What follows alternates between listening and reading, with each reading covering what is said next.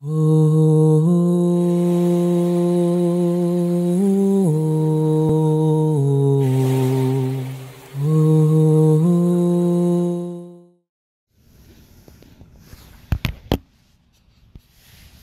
الرحمن الرحيم. السلام عليكم ورحمة الله. بسم الله والحمد لله والصلاة والسلام على رسول الله وعلى آله وصحبه ومن والاه. So inshallah, this is the 82nd part of our Seerah Khatam al-Nabiyyin sallallahu alayhi wasallam. And alhamdulillah, last week we talked about some of the remaining events of the third year of Hijri, after Hijrah. So we talked about how, for example, Hassan radiallahu anhu was born in that year. He was born in that year. We talked about how the banning of alcohol came, and we know that it wasn't just one ayah that came down at one time, it came down in sessions.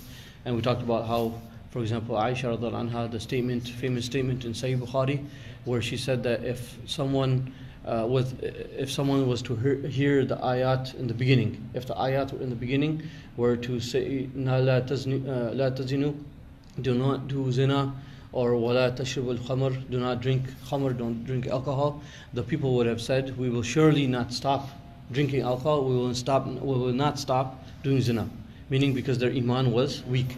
So Allah subhanahu wa ta'ala did the tarbiyah of the Sahaba by sending down ayat and surah that was talking about iman, building their iman. And this gives us a huge lesson where the tarbiyah of the awlad, of our kids, and also of new Muslims. So when a new Muslim, when someone says the shahada, you don't go to him and start giving him a list of halal and haram and say, here, this is it, and you're not allowed to do this, and you're going to go to hell. You don't really say this. You give them tarbiyah, you slowly bring them into that kind of stuff. The first thing, and even to bring a person into Islam, the first thing you have to do is you teach them the tenets of Islam, teach them about iman. When you build the iman, that's what gets them to become Muslim. Then after that, they can learn the halal and haram, and they can go into that, inshallah. Same thing with the tarbiyah of the awlad. When they're small, we see, like for example, in Sunday school, in Islamic school, in the maktab programs at the masjid, you don't start off with telling the kids that this is haram, you're not allowed to do this is not allowed to do this. But when the first kids start going to Sunday school, you start off with the basic iman, basic imaniyat, that Allah subhanahu wa ta'ala is watching you. Allah subhanahu wa ta'ala is the one who created us. Allah subhanahu wa ta'ala owns everything we have. Allah subhanahu wa ta'ala is the one who is going to judge you and bring you into Jannah or take you into Jahannam by His decision. So we start off with that, building the iman of the children. And then when they're old enough, when they're baligh, for example, that's when halal and haram start. Right? The salah, for example, we give them tarbiyah, we tell them at 7 years old that you should come pray with us, teach them how to pray. And when they're 10 years old, that's when you start being strict and saying, okay, now you have to pray.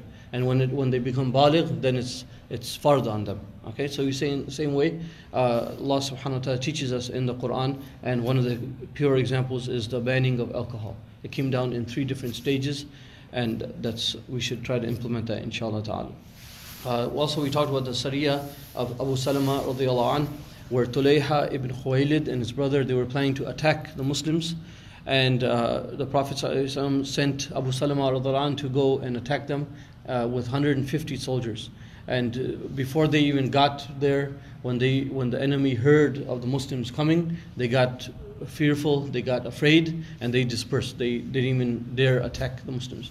And we also talked about the famous story of Tulayha, rahimahullah. He was one of the tabi'een, where he became Muslim. You guys probably remember that. He became Muslim during the time of the Prophet ﷺ. After the Prophet ﷺ passed away, he became murtad. He left Islam.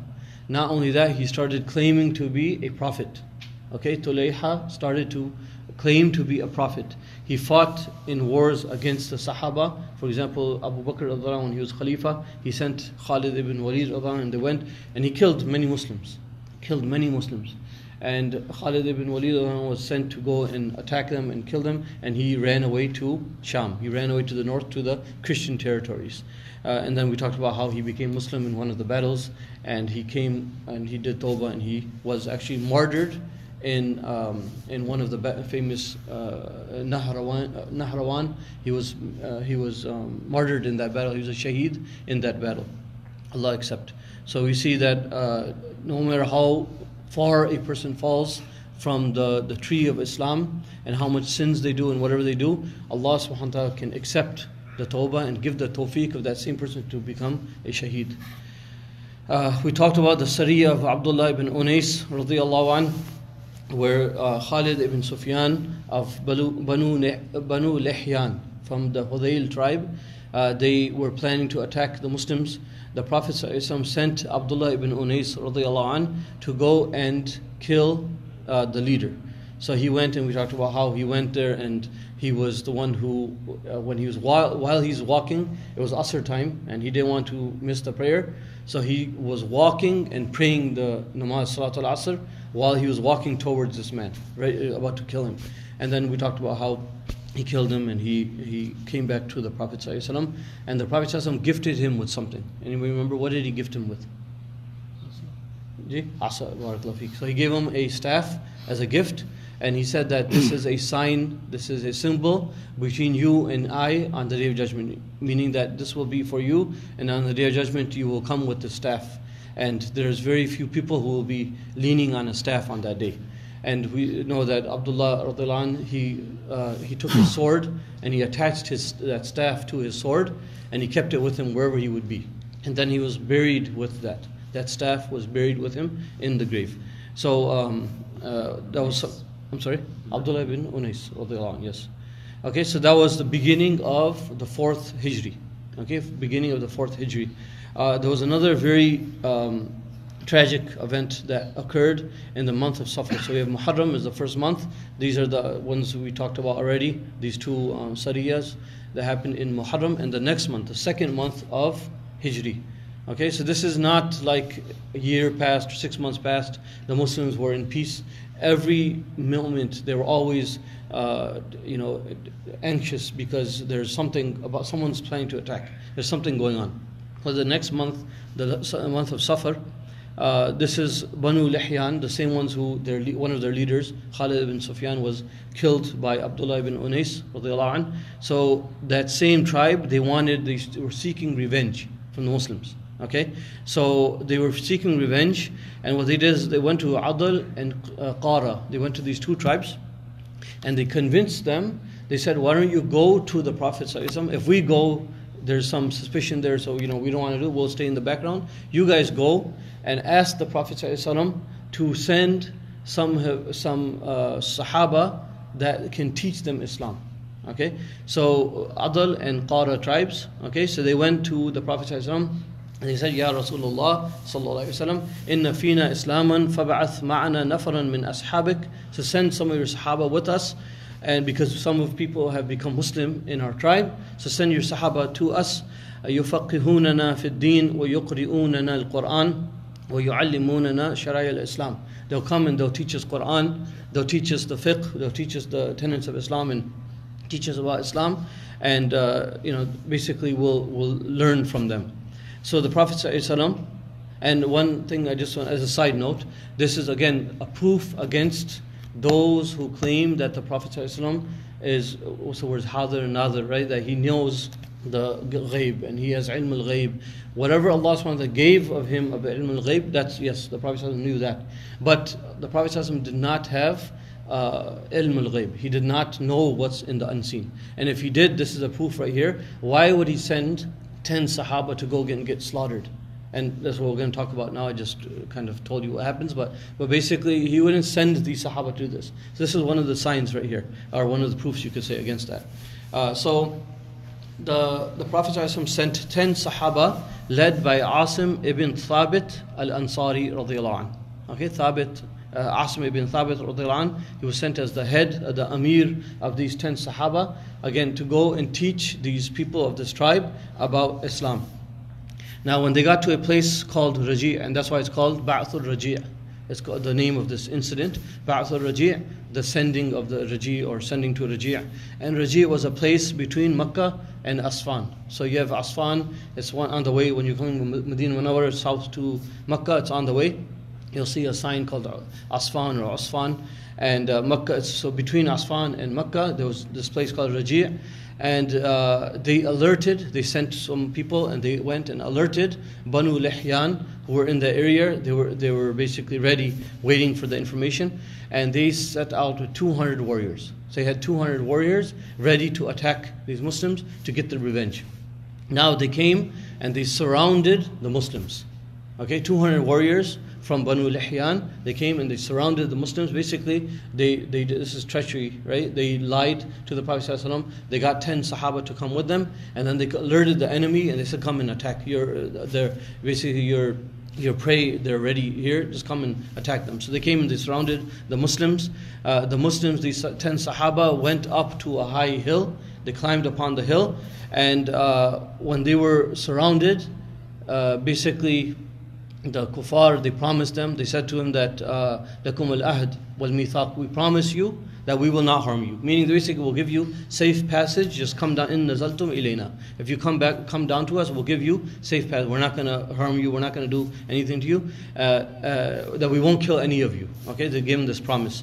And Asim, radiyallahu anhu, the head of this contingent, okay, he says that I refuse to give to go into take the ahad or take the promise of a kafir. Meaning I don't trust these people.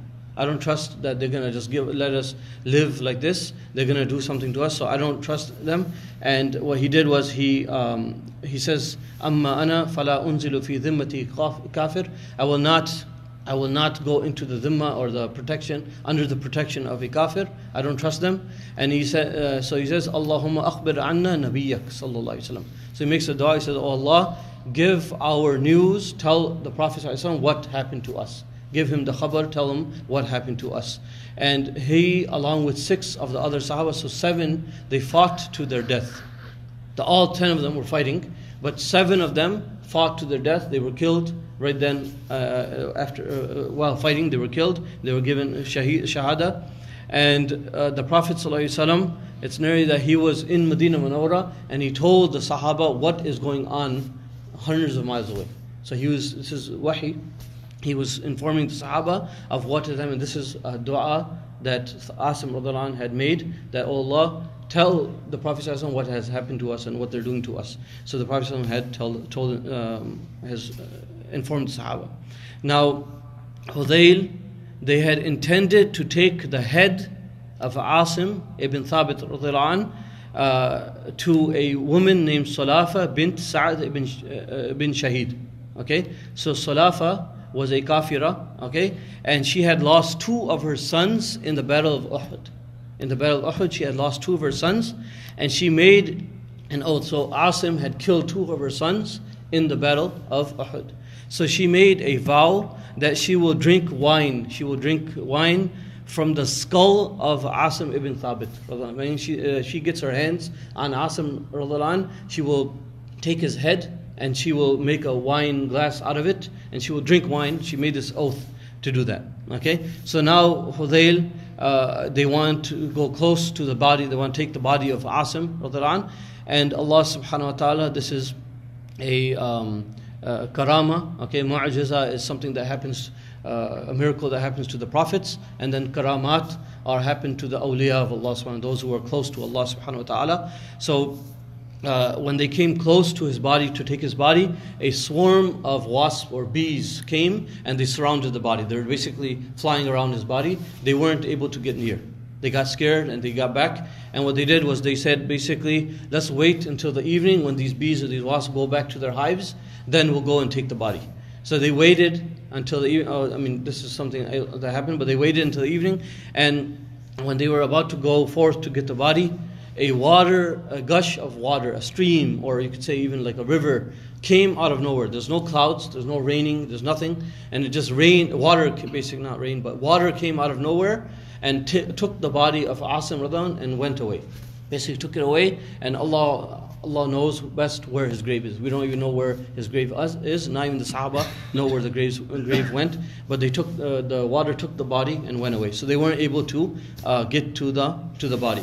And Umar radhiallahu anh, who was the son-in-law of Asim ibn Thabit. So Asim radiallahu anh was the father-in-law of Umar radiallahu anh. When Umar radiallahu anh married one of the Ansari women, that was the daughter of Asim radiallahu anh. When he heard what had happened, he remarked, Yahfadullah al-abd al-mu'min. Allah subhanahu wa ta'ala protects the believing slave.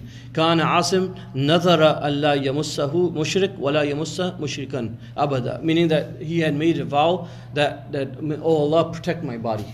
Don't let them touch my body. If I die, I'm a shaheed. Every Sahaba would ask Allah subhanahu wa ta'ala for shahada. But he said that don't let them mutilate my body, don't let them get to my body. So he made this dua. He would make this dua when he was alive. فَمَنَعَ اللَّهُ بَعْدَ وَفَاتِهِ كَمَا امْتَنَعَ مِنْهُ فِي حَيَاتِهِ. So Umar is basically saying that Allah subhanahu has protected his body after his death because of this dua. Now Asim ibn Thabit radiallahu anh. Okay, so he was the father-in-law of Umar bin Khattab radiallahu anh. Now one of the other Sahaba out of those 10. So we have 7 of the 10 Sahaba were shaheed. Okay, 3 left. You have Abdullah bin Tariq, you have Zayd ibn Dathinna radiallahu anh, and you have Khubayb radiallahu anh. So these 3 Sahaba were the ones who were left. Abdullah ibn Tariq, so basically what happened is the 3 that were left, they were still alive, and they were there was a pause in the fighting, and then they said to them again that if you give up, if you just surrender, we won't kill you. So what they did is these 3 Sahaba, they decided, they said, okay, let's give up and let's basically surrender our weapons. So they surrendered, and it's mentioned that when they surrendered, as soon as they surrendered and they came down from the hill, the kuffar took like a string or rope, and they started tying them up. So right then Abdullah ibn Tariq radiallahu anh, he says this is the first of their treachery that they have done, and I don't trust them. He changed his mind, and he said basically, I'm not going to allow them to take me. He started refusing to go with them. So they would make them walk. They say, walk with us. He wouldn't walk. He'd just sit down and put his weight on the ground. They would have to pick him up. They would do it, and he wouldn't move. So they decided to kill him on the spot, and they killed him. He was shaheed right there on the spot. Now you have the other 2 left, is Zayd ibn Dathinna radiallahu anh, and you have Khubayb radiallahu anh. And these 2 were tied up, and they were basically taken by a person by Zuhair al-Hudhali. So from Banu Hudayl, Zuhair, he was one of the people from that tribe, and he basically took them to Makkah to sell them to the highest bidder. And again, this is after the battle of Uhud, battle of Badr, and the Makkans, the Quraysh, the Mushrikeen want revenge, right? So the Banu Hudayl knew that they can make money off them. So they basically took them as slaves, and they said, we're going to go and sell them to the highest bidder in Makkah. Now Safwan ibn Umayyah, he purchased Zayd ibn Dathinna to avenge his father. What was the name of his father? Oh, I just said it. Umayyah. Okay. So Umayyah was the father of Safwan ibn Umayyah. Okay. And Umayyah was... Umayyah ibn Khalf? Umayyah ibn Khalf, yeah. Okay. So Umayyah ibn Khalf, or Khalaf, he was the father of Safwan. And Safwan becomes Muslim, radiallahu anh. Later on, he becomes Muslim. But at this point, he was not Muslim. He wanted to revenge his father's death. So he basically, he purchases Zayd ibn Dathinna. So he purchases him, and the other Sahabi, Khubayb radiallahu anh, killed Harith ibn Amir. So Harith ibn Amir, he was one of the Mushrikeen, and he was killed in the battle of Badr. Okay, and he was from the Banu Nawfal tribe. He was killed in the battle of Badr by Khubayb radiallahu anh. So the tribe wanted the revenge, so they purchased Khubayb. They purchased Khubayb so that they can torture and they can kill him. Now, Zayd ibn Dathinna, Safwan did not wait. He wanted to kill him quick. He wanted to avenge his father quickly. So he basically, soon after arriving in Makkah, he had him killed.